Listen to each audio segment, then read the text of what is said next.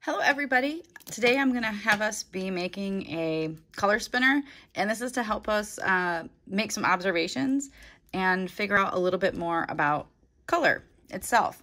So the materials you're going to need, and they are in the back of the classroom on station 4, is some index cards here, probably 2, 3, maybe even 4. A compass, we're going to use that to draw a circle.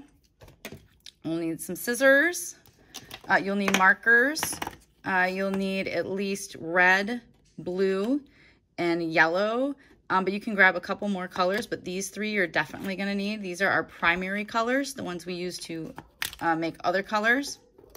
And then you will need a piece of string about 3 feet long. This is a little short, this is all I had at home, but use that white string there in the classroom.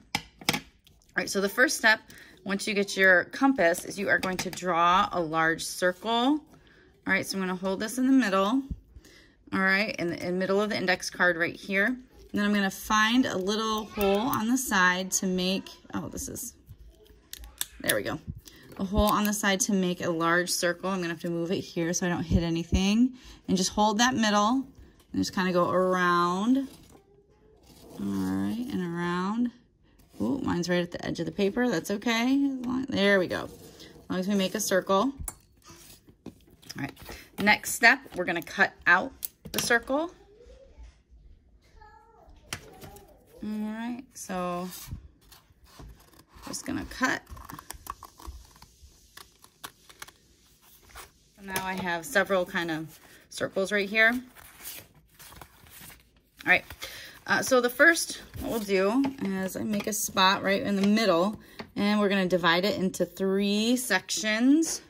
All right, so here, here, and here. And then you're going to color them in the primary colors and try to color them real good. So one section you're going to make red. I'm going to have to get a different one. I'll try that again. There we go, red. All right, so make sure you color them, fill them in as much as you can. All right, you can do better than that. Then yellow, and then color that in real good. Even better than I am. Color it nice and to the edge, trying to fill all that white space. And then the last section, going to be blue. All right, so you're going to color it blue. These are going. All right. And if you come across markers that don't work at school, again, you can go ahead and throw that out. So color it a lot better than that.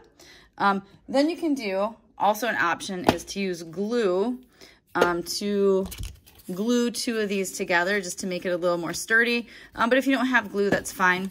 Then you're going to poke holes kind of right opposite each other towards the middle. So you're going to poke a hole here, right there. And you're going to poke a hole just opposite that, the center, right there.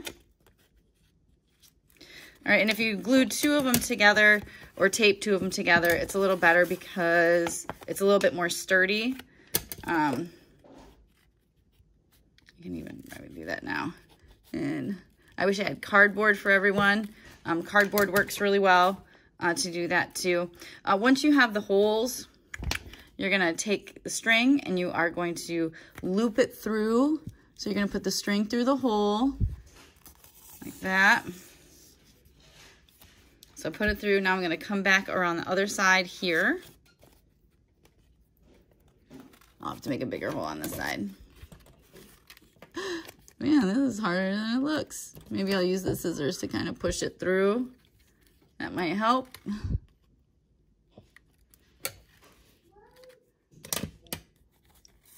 Finally. So there. So I kind of loop it through, and then you're just going to tie the 2 ends together here. So tie the 2 loose ends together. So you kind of just tie a knot. All right. So then you have one continuous loop. You can either color both sides too. So then once you have a continuous loop, then you can twist it. All right, and you want it to be straight up and down. It's where the cardboard comes in handy. All right, and you kind of twist there we go, we twist it. And then we'll let it go and it will spin.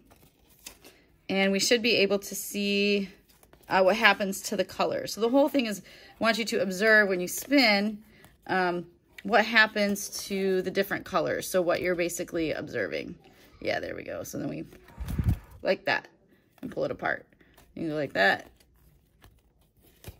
and get it straight, and spin. So you might want to color both sides. When you're done, as always, please, you can hang on to these if you want. Bring them home. Maybe you got little brothers and sisters that can play with them. But again, put your materials away. Put the scissors where you got them. Put the markers back where you got them. Make sure that you throw your scraps out. These should find their way to the trash cans, okay? So let's be responsible and take care of our own stuff. All right, have fun.